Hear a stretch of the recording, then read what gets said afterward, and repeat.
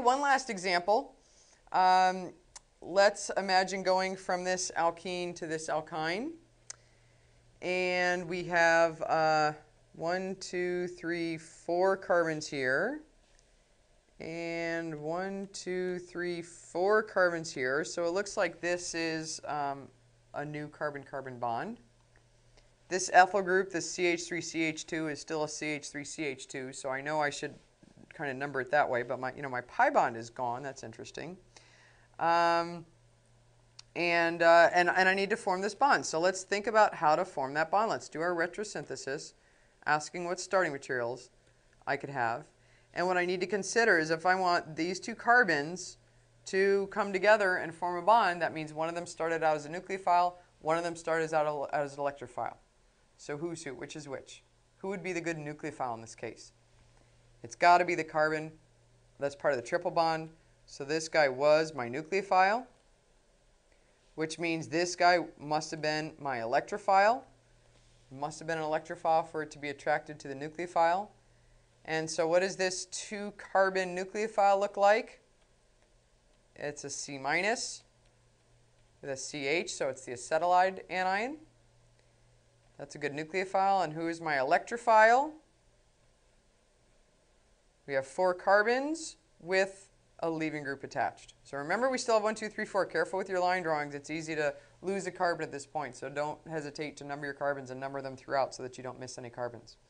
If I had this alkyl halide, bromide, chloride, iodide, and I reacted it with this nucleophile, would I get this product? Sure, I'd expect an SN2, and so that looks great. So the question is then, how do I go from my alkene to this bromide? I need this bromide in order to do my synthesis, I'm starting with an alkene. So it looks like the double bond's gone. I've added a bromine. What else? There's also a hydrogen here that was new. So how about if I just add HBr? I can take an alkene and I can add HBr across the pi bond, break the pi bond, add an H and a Br. Would that give this product?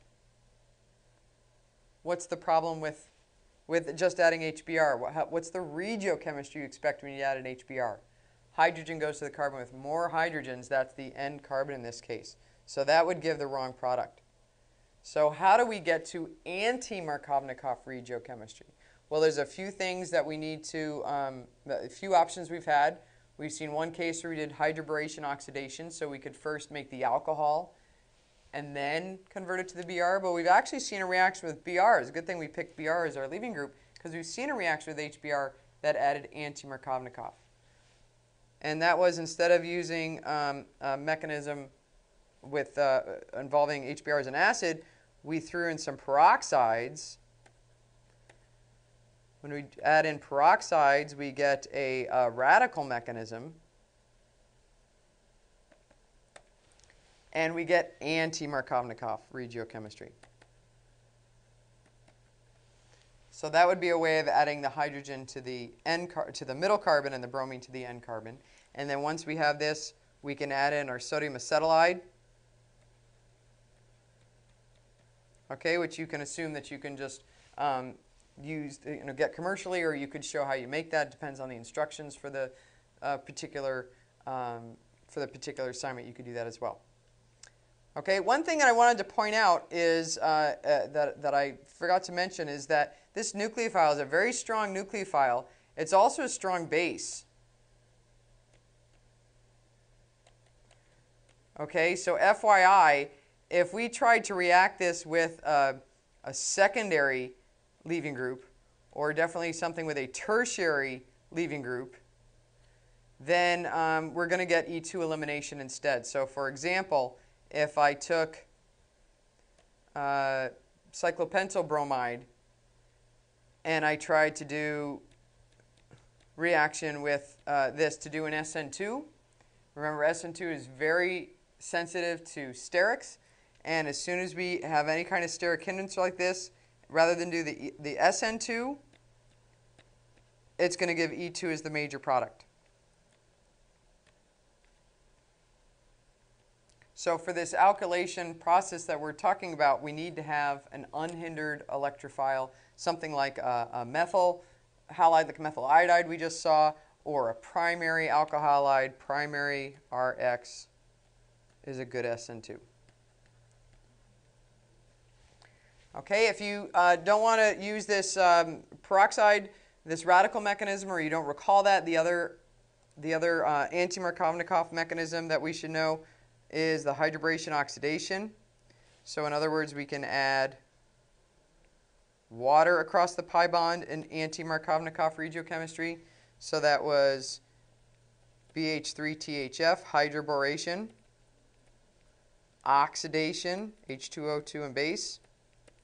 A few more reagents to remember if you choose to go this route, but that'll work just as well. Okay, and now we also have an extra step because we can't just add in the acetylide. We don't have a leaving group. So what we would need to do is we need to convert this to a leaving group. How do we make an OH a good leaving group? Several options. We can make it the halide by using something like PBr3. Or we could make it the tosylate by using tosyl chloride. Okay, either of those would be good. And if then we could react that with the sodium acetylide, we can get an SN2 with our nice primary leaving group, and that would be another route to it. This step is a little longer because it requires conversion of the OH into something bearing a good leaving group. So this first method would be a little better because it's more succinct and a shorter synthesis.